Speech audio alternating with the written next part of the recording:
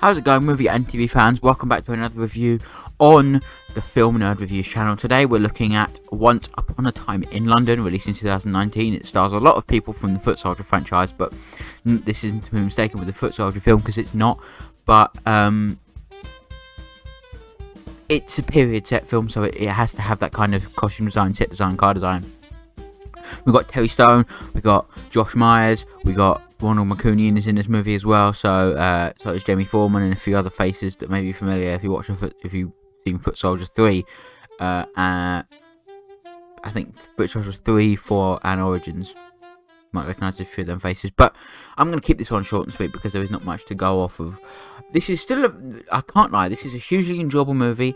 I love the setting and the time period. It's pulled off fantastically. I think visually it's a nice looking movie. It's not the best looking movie, but I think it's a very enjoyable movie. I love the whole gangsters in the 40s thing. Is really an interesting concept to go with. I like to see the introduction of the Krays towards the end of the movie. Well, I said towards the end. At the end of the fucking movie is when the Krays were introduced. But yeah, I think Terry Stone has a great performance here. So does the other main guy, whose name I don't actually know. But hey, there's that. Ronald Mancunian has a decent performance as well. So Josh Myers is there, but he's barely in it. Like, he has some scenes, but like it's not as many as Mancunian, which is weird to say the least. And then Jamie Foreman is killed off quite quickly on in the movie, so yeah, there is that. But overall, it's quite a fun period set drama with nice action and a very good story as well. I have to admit, the story is very solid here in Once Upon a Time in London. I think, yeah, no, everyone gives fantastic performances, and I think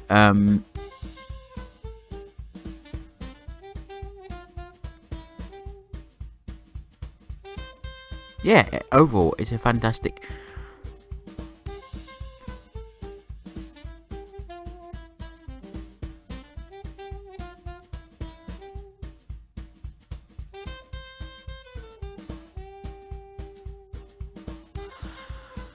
It's just a movie that has a lot of pizzazz, I suppose. It is a very, I enjoyed it. I thought it was a good, fun film. I think it was quite well paced as well, I think. And I think I want to talk about the most with this movie is there's a thing that this movie does a couple times where it has visible dialogue that you can see being spoken, but you can't hear it and music's played over it instead. So you can see the character speaking, and even the dialogue doesn't even come up in the subtitles or anything. So it's a very bold move to do it like that. I suppose it does feel a bit off in that maybe it's not known particularly how important the dialogue in those scenes were, and they weren't serious scenes where there's a sit down talking. They were mostly scenes where people are being screamed at and shit. It's not too bad of a thing, but what I'm trying to say is it's a bit of a weird move from this film, and I think it's one of the things that makes this film stand out from. If it weren't for that, I think this would be a pretty not terrible film, but a weak one at that. But I still really enjoyed this movie to the point where I actually had to write an original song to use for the review of this movie, because the soundtrack's not available widely for this movie, so yeah.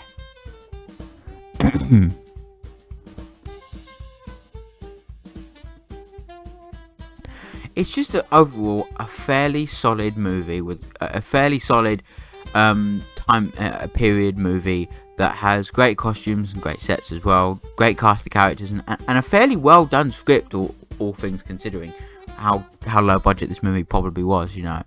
There's decent script, and what I don't know what it is with the last two movies that I reviewed having a setting in bars a lot of the time. Villain and this, it's weird, but hey, obviously Villain's a better movie, all things considering.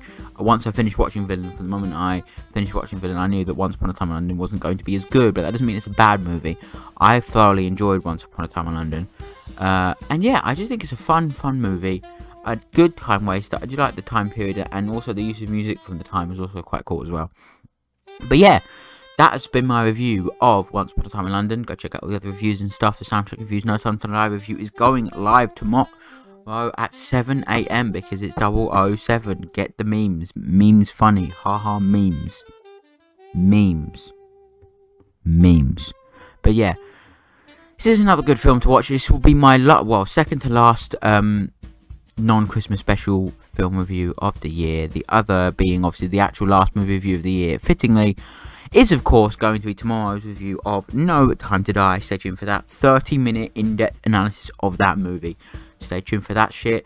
Check out the music releases. I've got some more stuff coming out when this video. Oh shit! This video is coming out on the 19th. I'm recording it on the 19th of December.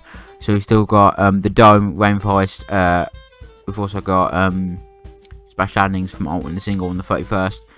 And then after that is the album. And then I've got a few more singles coming next year as well. And I'm also currently working on my next EP, The Towers. Happy to announce that here, which is coming out in, I think, March time, I believe. If not early March, late February. Yeah, thanks so much for watching. Have a wonderful day. Don't forget to check that stuff all in the description on the link tree. Bye bye for now.